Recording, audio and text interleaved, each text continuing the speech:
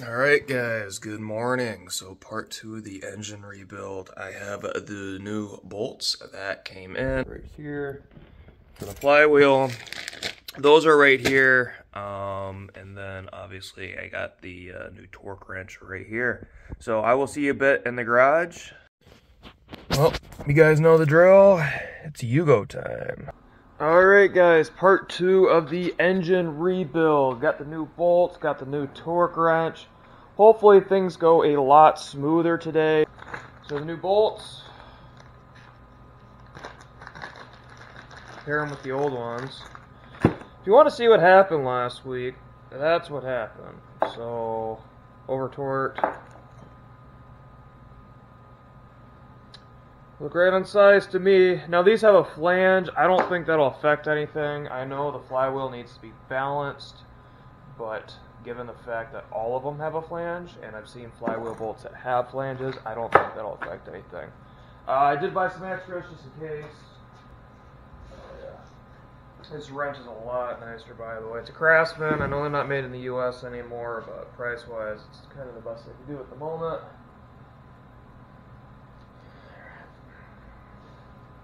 So, take this back off.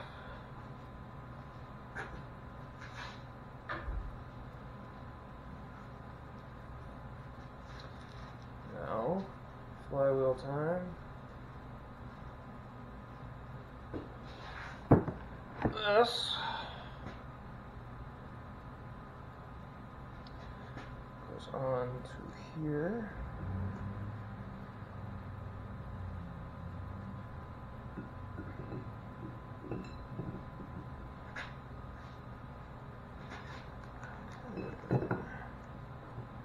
Like that. Might need to smack that on. Okay. Let's get these. Now, when I tried finding these bolts, like actual Fiat ones, they wanted to charge like $80, $90 for them. No way I'm paying that. I ended up finding the bolt sizes online, like 10 bucks or something, including shipping. Domestically. Another thing, again, I guess this is called actual exotic flips. If you're working on vehicles that weren't meant for the US market, a lot of the times you could still find parts for it if you don't necessarily look for that make or model, if that makes sense. So, for example, like something like fasteners, you don't need to get the OEM fasteners. They're just fasteners as long as you know the specs. There's a lot of other things like that, even like oil filters and stuff, or brake pads, or if it fits, it'll probably work, even if it wasn't technically for your vehicle.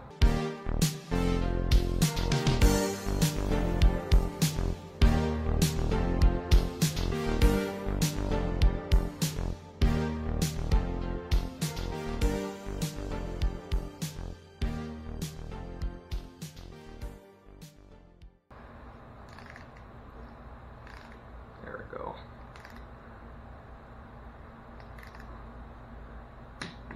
There we go, 32.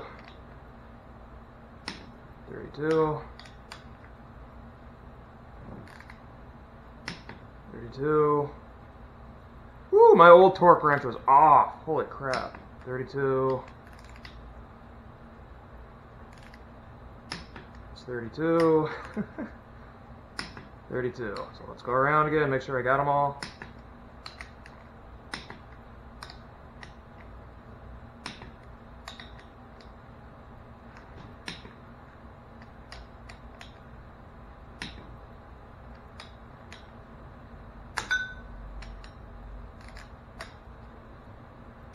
Ladies and gentlemen, that's why you don't cheap out on your tools. Jeez. Alright, air compressor's going. I don't know if you can hear me. I'm going to do a little time lapse here. So basically I'm going to retorque everything with the new wrench, make sure everything's good to go. You've already seen me do that once. You don't need to see me do that again. And I'll get back with you. Good thing is flywheel's on. At least on that front, everything's good. Hopefully I can get the new bearings in. I think they'll work now that everything will be torqued to the right spec. I will see you in a bit.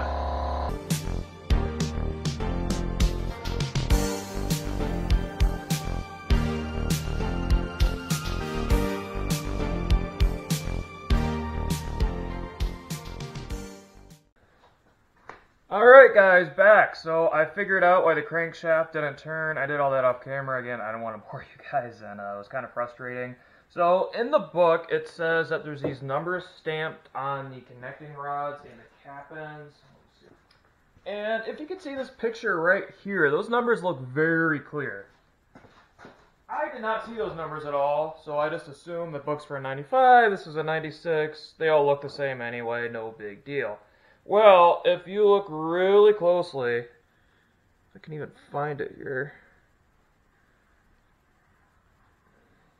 extremely closely here, you can see the number 4 is kind of stamped in there very lightly, and the same thing for the actual connecting rod side as well. So basically, these all have to go back in the same order, and like I kind of know it, but again, I couldn't find these until I literally had to look at a flashlight, or I used the flashlight on my phone. I had to look at it really closely.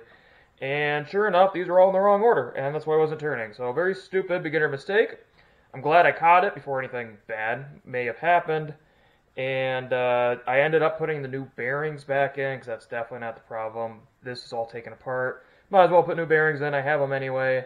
So I'm going to get the last one put back in, get it torqued down, and then move on to getting to the next step with this engine. Thankfully, I am so sick of chasing my tail here. It'll definitely be nice to move on.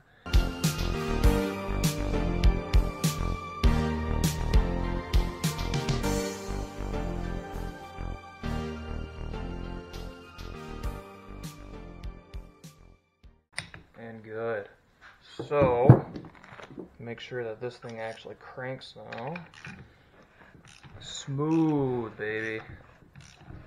Everything's done the way it should, everything's turning, and that's what happens when you actually follow the directions properly. So, let me get this pickup oil pan back on real quick. Usually they say with these, or at least from what I've read, to use some oil on these rings so they actually seal.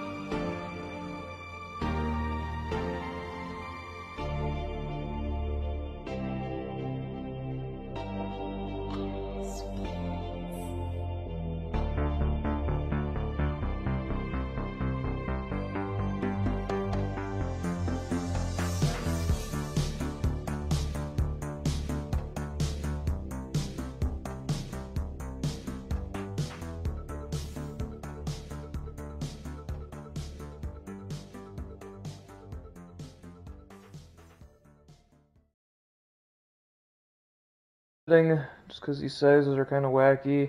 Basically, what I'm thinking, if you look at the pressure plate here and the clutch, they kind of line up pretty evenly. So what I'm planning on doing, if I can put it in with this aligned, then I should be good to go.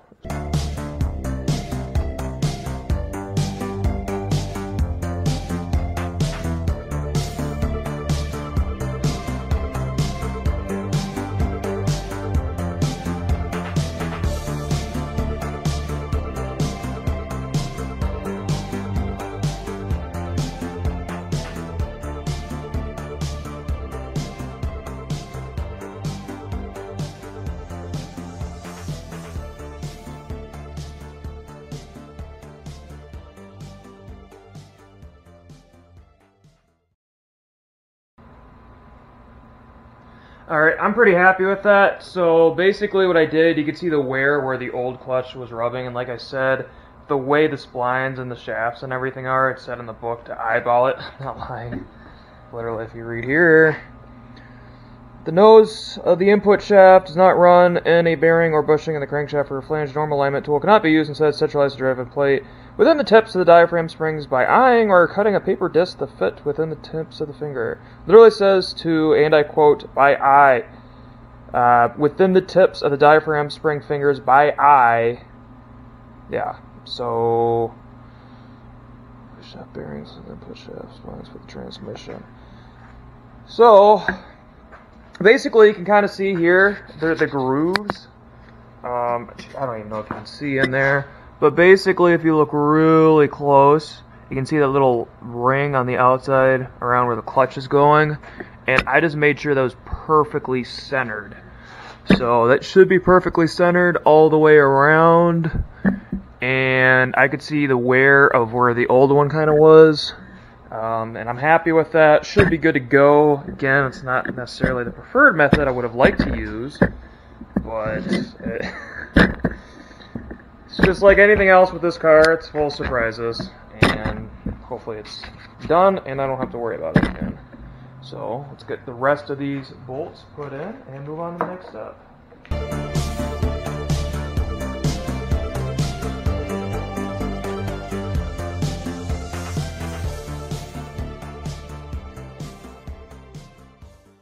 Alright, so next step, it says to do cylinder head. I'm going to put the oil pan on just to get that out of the way, and that way I can turn things around without all this sticking out. And then the bottom end of the engine should be completely done at least, so I don't have to worry about that. Still have some gook here. So this never came with like an oil pan gasket. So basically what I need to do is just smear on RTV, because that's what the book says. So we're eyeballing things and we're using RTV because that's what you're supposed to do.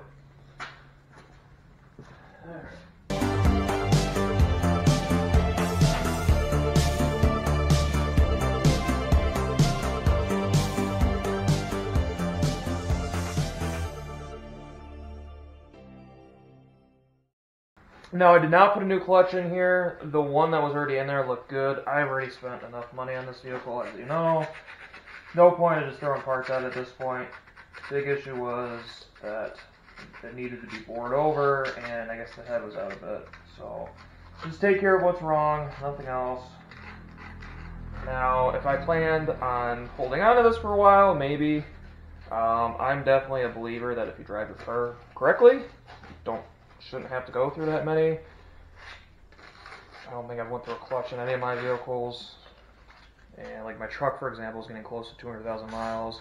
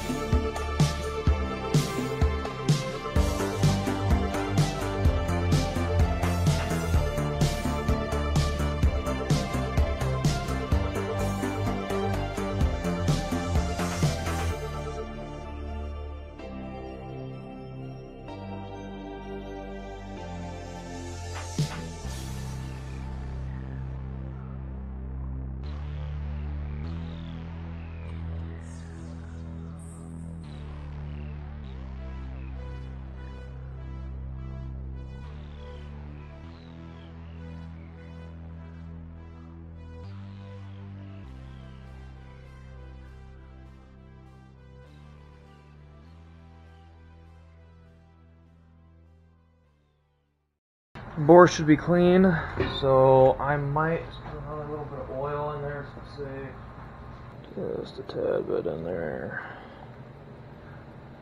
There we go.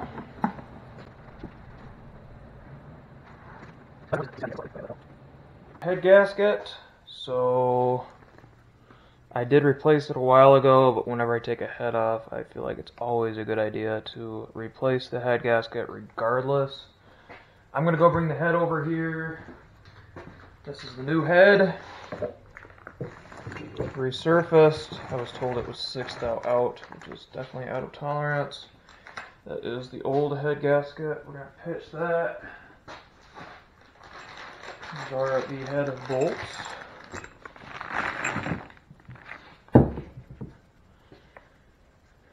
Okay, got some dowels here. Again, to make sure the surface is nice and clean.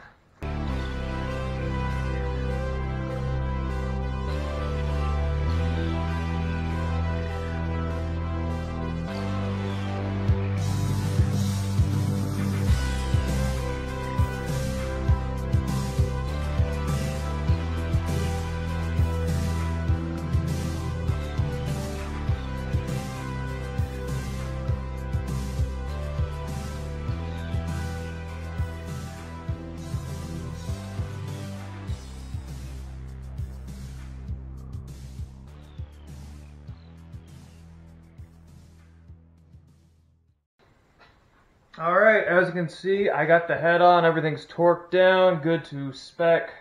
Next step, at least according to the instructions, is to get this little water pump on there. So I will get that done next. I need to grab some RTV though to get this on. It's another one of those, no gasket, use RTV, which I find odd. This is another part off of the engine that kind of tore off, so I have to buy a new one of these anyway. I'm going to take a lunch break. I will get back to you once I get these things, and hopefully we can get everything put back together. Alright guys, next step. So according to the book that I have, the next thing we need to do is install the water pump. I just got back from my little late lunch break, I should say. So feeling refreshed, good to go. So far things have been going, I guess, as smoothly as they can be. So this is the water pump, pretty tiny thing. It literally says to use RTV. You can see that's what's on here. So I will peel this off, put new RTV on, get this bolted down, and move on to the next step, just like we've been doing all day.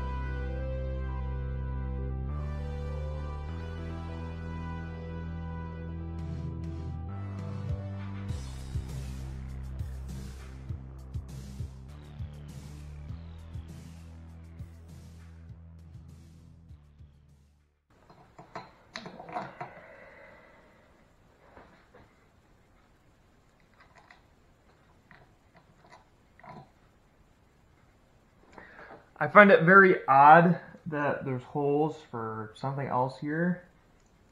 There's nothing tapped in here, so that's kind of what I've been looking at. Assuming just one nut. Should have right here.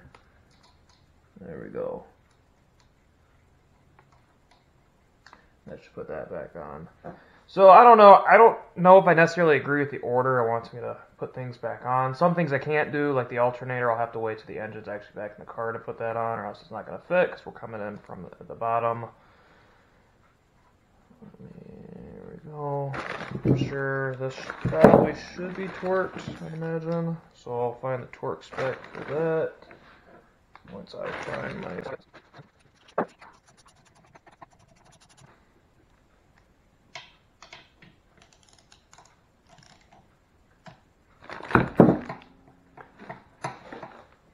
So I'm assuming push this, get the belt on, and then lock it down. And that probably sets everything. So that's done. I think next it wants me to put the pulley on. I would imagine it means this pulley right here. issue is with that, might want to do that when it's in the car. I have other reasons for that. Because of the way the AC set up, I'll probably wait. I can get the timing belt on, but as far as the accessory belt, it would probably be better to do that with the engine back in the car. So I changed my mind. This is the timing belt here. So that goes on like that, somewhat. I still need to put, there is a gear that needs to go on here, but that's not going to be done right now. Let's get that on there. So basically, timing belt goes here, then the accessory belt, everything's sideways. So this goes on, and this is actually a pain in the butt, so it might not be a bad idea to get it taken care of now. Just making sure we're at top dead center. Don't really want it to dink with timing today, so if I don't have to, I don't really want it to. That's there. I'd imagine the other 3 bolts, by the way, this is how I got everything back from the machine shop. I'm assuming these 3 I probably left in here, and they probably took them out. So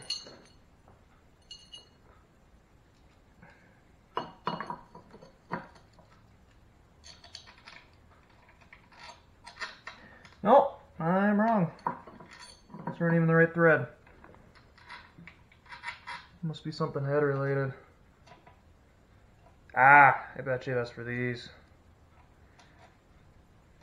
Alright guys, thank you for watching this episode of Actual Exotic Flips. I'm going to cut it right now just for time's sake. I still have a bit more footage, so on the next episode I will cover the intake, the exhaust manifold, as well as putting the camshaft, a couple other odds and ends, getting everything mounted and mated. So thank you again for watching, and I will see you next time.